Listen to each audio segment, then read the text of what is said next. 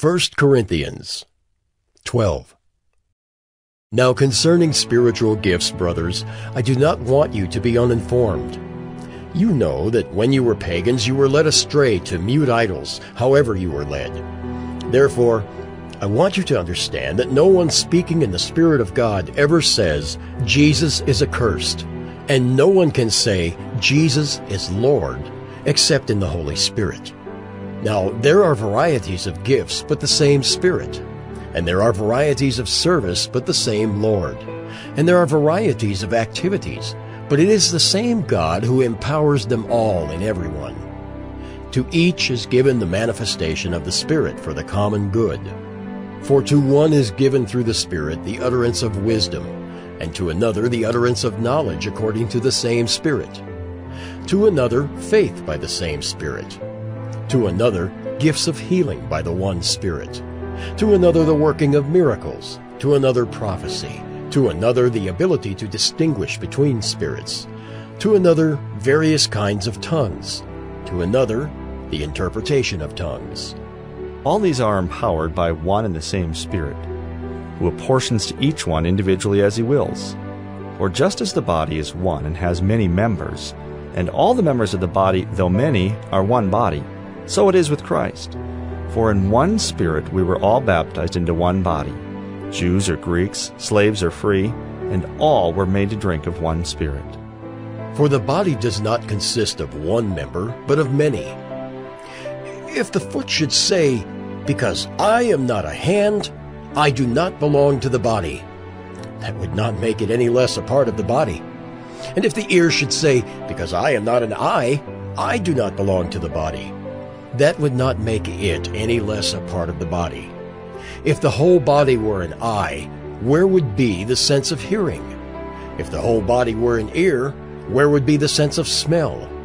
But as it is, God arranged the members in the body, each one of them as He chose. If all were a single member, where would the body be?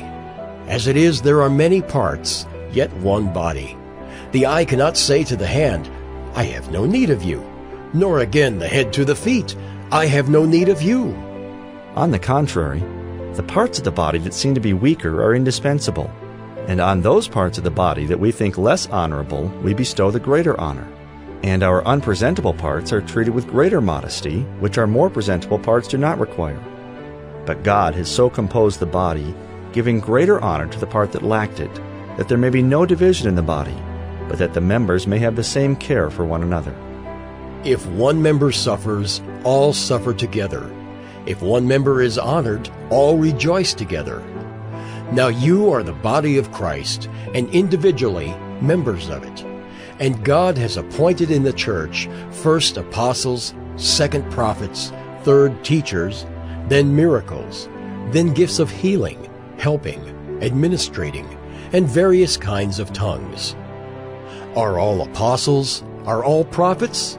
Are all teachers? Do all work miracles? Do all possess gifts of healing? Do all speak with tongues? Do all interpret? But earnestly desire the higher gifts, and I will show you a still more excellent way. 1 Corinthians 13.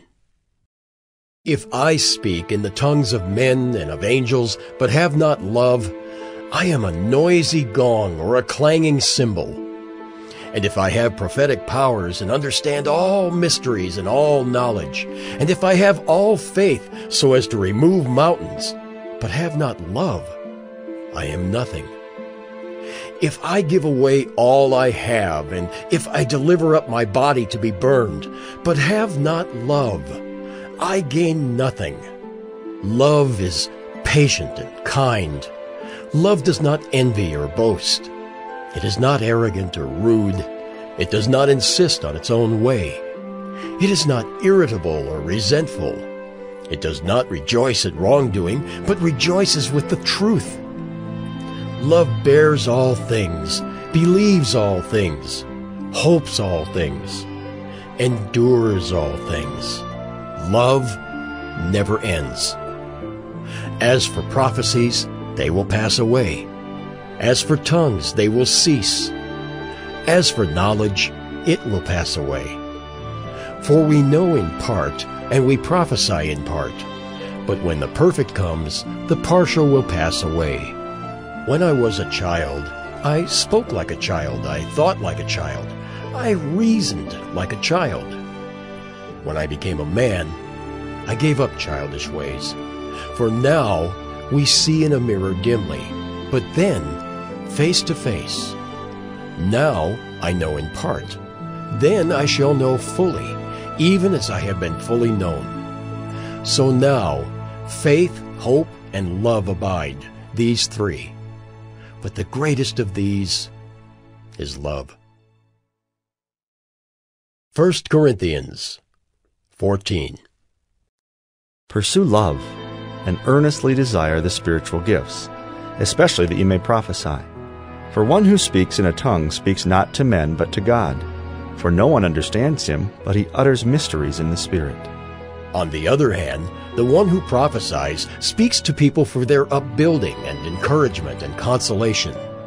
The one who speaks in a tongue builds up himself, but the one who prophesies builds up the church. Now I want you all to speak in tongues, but even more to prophesy. The one who prophesies is greater than the one who speaks in tongues, unless someone interprets, so that the church may be built up. Now, brothers, if I come to you speaking in tongues, how will I benefit you unless I bring you some revelation or knowledge or prophecy or teaching? If even lifeless instruments such as the flute or the harp do not give distinct notes, how will anyone know what is played? And if the bugle gives an indistinct sound, who will get ready for battle? So with yourselves. If with your tongue you utter speech that is not intelligible, how will anyone know what is said? For you will be speaking into the air. There are doubtless many different languages in the world, and none is without meaning. But if I do not know the meaning of the language, I will be a foreigner to the speaker, and the speaker a foreigner to me. So with yourselves, since you are eager for manifestations of the Spirit, strive to excel in building up the church. Therefore, one who speaks in a tongue should pray for the power to interpret. For if I pray in a tongue, my spirit prays, but my mind is unfruitful. What am I to do? I will pray with my spirit, but I will pray with my mind also. I will sing praise with my spirit, but I will sing with my mind also. Otherwise, if you give thanks with your spirit, how can anyone in the position of an outsider say Amen to your thanksgiving when he does not know what you are saying? For you may be giving thanks well enough, but the other person is not being built up. I thank God that I speak in tongues more than all of you. Nevertheless, in church I would rather speak 5 words with my mind in order to instruct others than 10,000 words in a tongue. Brothers, do not be children in your thinking. Be infants in evil, but in your thinking be mature. In the law it is written, by people of strange tongues and by the lips of foreigners will I speak to this people, and even then they will not listen to me, says the Lord. Thus, tongues are a sign not for believers, but for unbelievers, while prophecy is a sign not for unbelievers, but for believers. If therefore the whole church comes together and all speak in tongues, and outsiders or unbelievers enter, will they not say that you are out of your minds? But if all prophesy, and an unbeliever or outsider enters, he is convicted by all. He is called to account by all. The secrets of his heart are disclosed, and so, falling on his face, he will worship God and declare that God is really among you. What then, brothers? When you come together, each one has a hymn, a lesson, a revelation, a tongue, or an interpretation. Let all things be done for building up. If any speak in a tongue, let there be only 2 or at most 3, and each in turn, and let someone interpret. But if there is no one to interpret, let each of them keep silent in church and speak to himself and to God. Let 2 or 3 prophets speak, and let the others weigh what is said. If a revelation is made to another sitting there, let the first be silent. For you can all prophesy one by one, so that all may learn and all be encouraged, and the spirits of prophets are subject to prophets. For God is not a God of confusion, but of peace. As in all the churches of the saints, the women should keep silent in the churches, for they are not permitted to speak, but should be in submission, as the law also says. If there is anything they desire to learn, let them ask their husbands at home, for it is shameful for a woman to speak in church. Or was it from you that the word of God came? Or are you the only ones it has reached?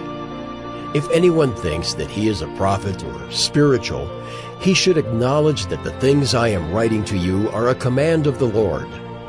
If anyone does not recognize this, he is not recognized. So, my brothers, earnestly desire to prophesy, and do not forbid speaking in tongues.